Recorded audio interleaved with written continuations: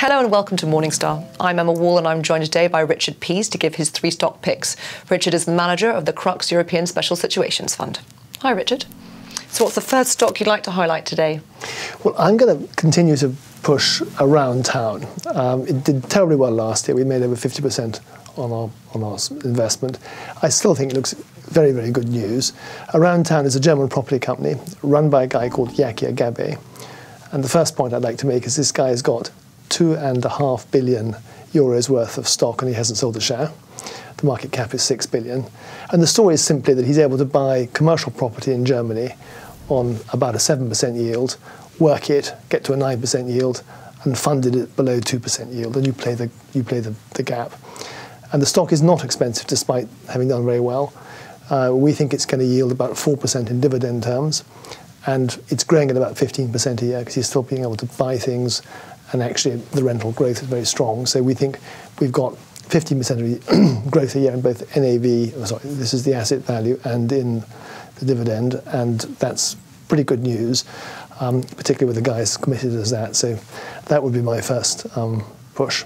And commercial property is often quite linked to the economic growth, and presumably the fact that economic growth is returning to Europe is quite a good thing for the asset class. I think it's just a bonus. I mean, he's always bought below replacement cost. He's in the right parts of Germany.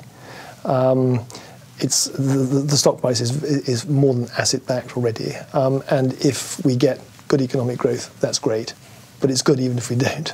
And what's the second stock today? Well, I think I'd probably pick a stock which hasn't done particularly well. It's called a company called ISS. It's an outsourcing story. You guys probably have heard of it anyway. It's about a 5.5 billion market cap, 5 billion market cap euros, and it's a Danish stock. And I think the market got slightly spooked because they had a couple of quarters which slightly disappointed in terms of margin. 1 or 2 of the bigger contracts, and they do things like catering and cleaning offices and that kind of stuff, had fallen away, and that puts a bit of margin pressure on it. I think before one gets too panicky, I think you want to realise that this company has shown top-line growth for 20 years, every year. It grows at anything between about 0.5% and 6%, but that's a very nice position to be in, and there is some genuine good, strong structural tailwind, which will continue. And it's got great, I think, great characteristics. It's got, to get slightly technical, negative working capital, which means you can grow forever, basically, without having to fund it. You've got very high returns on its capital. It's got very little capital tied up. It's been through private equity, like a lot of very good businesses. Very leveraged. It's now very deleveraged, and so it's got lots of M&A potential.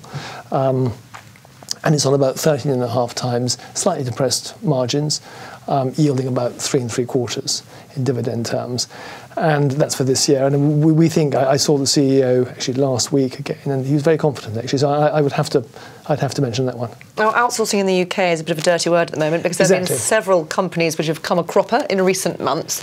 But it sounds like the fundamentals for this company mean that they will not be affected by the sort of things. We did talk about things like Mighty, and actually there's a big difference. I mean, Mighty is very UK only, and actually ended up having far too much government work, and actually wasn't well run, I'm afraid. I think there's a big difference, and I think that's one of the reasons why the stock price has come back, because people are concerned about some of the obvious examples which have been bad news. And what's the third and final stock? I think I'd probably go for one I saw again this morning, actually, called Cramo, which is Finnish. Cramo does 2 things. It does modular buildings, and it does rental equipment for construction. It's a bit more cyclical, clearly. Modular buildings, less so. It's a small company. It's under a billion market cap in euros. And again, the valuation is not at all demanding. It's on about 10 times earnings, and it yields just under 5%. So not extravagantly valued. And we very much like the relatively new CEO who's now been around for a couple of years. And I think we like it because I think the market's getting too concerned about there's obviously a bit of a bubble in Stockholm upmarket residential prices, and that's a very small part of the overall pie for them, but I think they're being overly punished for that. I think it's about 5 or 6% of their exposure, essentially. It's not enormous. And we think there's all sorts of things they can actually do.